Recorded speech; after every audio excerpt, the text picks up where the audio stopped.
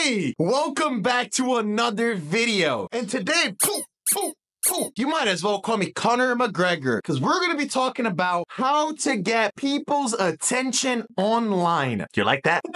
This is video 2 of the 4-part series teaching you the best strategy to get more sales, more followers, and more revenue using social media. If you haven't watched video 1, I'm going to put it on the screen right here. One of these 2 corners. It's about to pop up. Okay, well, make sure you watch video number 1. And before we move forward, guys, make sure you hit the subscribe button right over here. It helps me out a lot, guys. The more my videos get recommended, the more people we end up helping. All right, so hit the subscribe button. We're launching new videos every single week, and we want to help you grow your business. In the first video, I taught you that the elite sales funnel has 3 stages right here. And in this video, we're going to talk about the top one, attention. Listen, if you can't get people's attention online, then you can't sell to them. So that's the first step, is we're going to capture people's attention. Every time you start a new business, the most important thing you can do is understanding and defining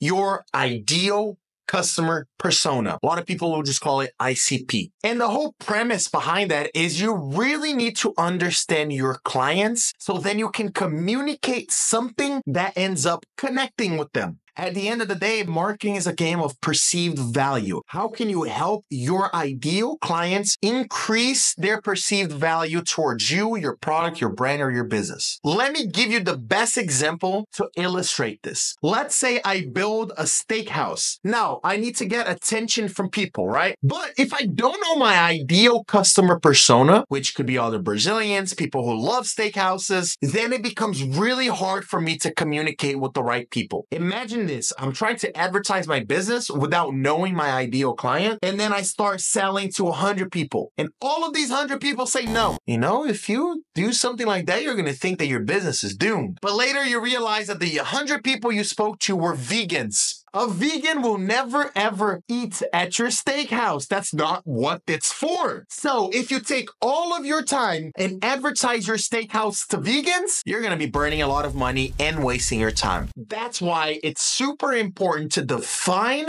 who your ideal customers are, understand what platforms they use so you can reach them later, and then make sure that your message connects with them. Again, if you come up to me and you say, hey, here's a coupon, you can eat all you want at my steakhouse, I'm going to say, yes, sir. Thank you for that. But a vegan is going to look at you and be like, So that's why it's super important for you to understand who your ideal customer is. To do that, understand their demographics. What challenges are they experiencing? What are they struggling with? What keeps them up at night? And if you take on consultations as part of your lead magnet or as a way to get new clients, always ask them, what motivated you to reach out to me today? What are their biggest fears? And most importantly, what are their biggest objections? Once you build out your entire customer persona, now is time to build out your brand message. And that's the second thing you need to do to make sure you connect and get people's attention using social media. A wise man once told me that in order for people to buy from you, they need to feel understood. And that's why big businesses do so well and get so much money, is because their communication is crystal clear. The moment they communicate with their ideal customers, they instantly get the message. It's not foggy, it's not confusing, and you need to make sure that people understand what you're saying. The best way to do that is to do what I like to call speaking in values. Listen, it's a new language you're going to have to learn if you want to connect with people. Marketing lesson 101. People do not care about you or your business. They care about the transformation they receive upon working with you. Speaking in value teaches you that whenever you're communicating with customers, it's always about them, okay? It's never about me. It's always about you. All right, quick marketing 101 over. Let's go back to the video.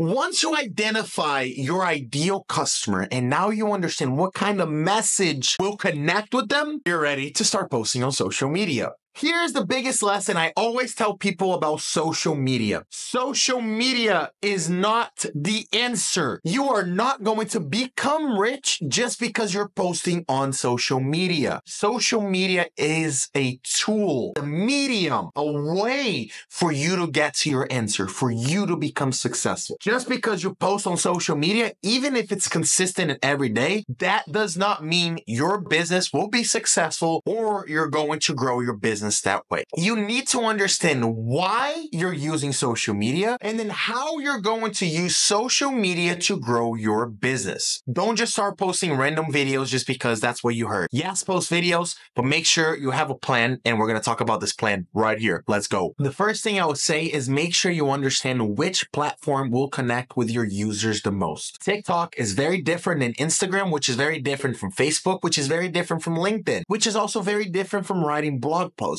So once you understand which type of platform your customers are more in tune with, the ones that they go to the most, then start focusing on that one platform, okay? If you are a solo entrepreneur, you're the only person on your business, I will recommend you pick your primary platform. For me is Instagram, and then pick a secondary platform to continue to build an audience, which for me, it's YouTube. I love YouTube. So pick your platform. And then from there, you need to understand what season your business is in. There are 6 seasons in your business. You can see them right here. And I can guarantee you, your business will be in one of these 6 seasons right here. These seasons are what's going to dictate what kind of posts you should be making on social media. And once you understand that, then you can start building your content calendar. So let's go through these seasons real quick. Introduction is when you're new. Whenever you start a new business, or you already have a business, you're just adding something onto it, or even if you have a business, but you just never introduced yourself to your audience, you need to go through a week-long season of introduction. Introduction is where you're going to introduce yourself, your services, your missions, your values, and everything else that is important to your mission and vision to your customers. This is also where you're going to share your hero story. Let me tell you guys something. Americans love stories. Tell your story. Tell us your zero to hero story and how you came to become a professional or to start your business. People will love it. Bonus points if they can connect to your story. Once you introduce yourself, you need to understand what kind of content delivery is best for your audience, what kind of pain points connect with your audience the most, and then third, what kind of desires are they mostly in tune with? Once you start posting on social media, you don't know if it's going to be long videos, short videos, reels, carousels, static posts, flyers. You don't know what's going to connect and deliver best at that point. The activation process is anywhere between 2 to 5 or 6 weeks even, where you're validating the best content delivery, the best way to connect with your customers based on their pain points, and the best way to connect with them based on their desires. Unless you've been 30, 40, 50 years in your industry and you really know your clients, you don't have to worry about validating the biggest pain point and the biggest desire, but you're still going to have to validate whatever the best content delivery is. This season is very important because as you start making posts, testing out different pain points, testing out different desires, the ones that perform the most tend to be the ones where it connects the most with your clients, okay? So I love to do client research by validating that communication, that brand message. Next is awareness. Once you understand what kind of posts connect the best with your audience, now it's time to make a lot of them. Now just post every day and see what performs the best. When you're ready to make sales, you need to go through a pre-launch series which builds anticipation for your launch. If you have a product right now, you can still go through a launch. It really helps. Once you've built anticipation, you're ready to go into launch. Both of these seasons tend to last anywhere between 5 to 10 days. Finally, when you launch your product, you need to go into sales. What I recommend is make 2 sales posts every single week, and the rest 3 to 5 posts, make sure they are awareness posts, but tie in your sales pitch at the end. If you start posting a lot of sales content, people are going to start unfollowing you and they won't read your message. Once you understand your client persona, you built the message, you validated your content, and you know what season you're in, you got to start posting some content. But Matheus, I feel like I sit here on my desk and I don't know what to do. Ideas don't come to me. I don't know what to do. Don't worry, honey boo. I got you. I'm about to teach you the very easy process I use for myself and my clients to never run out of content ideas again. This is called the HBC method. Take a piece of paper, write HBC on it. Okay, I do it every time with my content. Maybe Isaac can show you right here an example.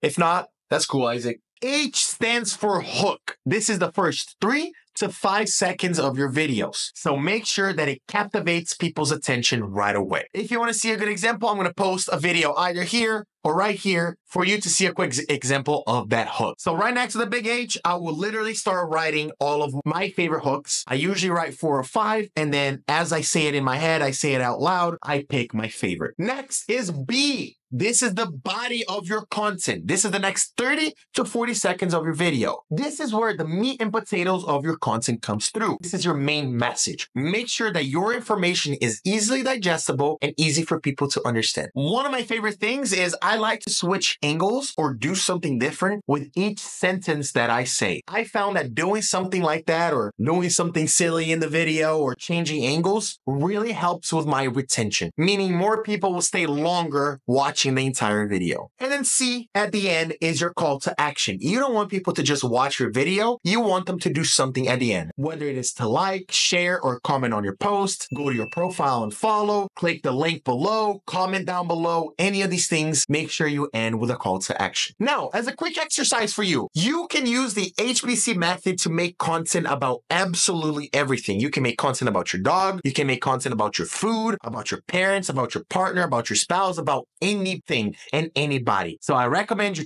pause the video real quick for 30 seconds and just try to make a hook, a body, and a call to action for anything that comes to mind and see how easy it is for you to build content. Before we move on, quick word from our sponsor. Hey guys, my name is Matheus. I want to thank you for watching this video. Just go ahead and grab the ebook right here, y'all. Right here. All right, thank you.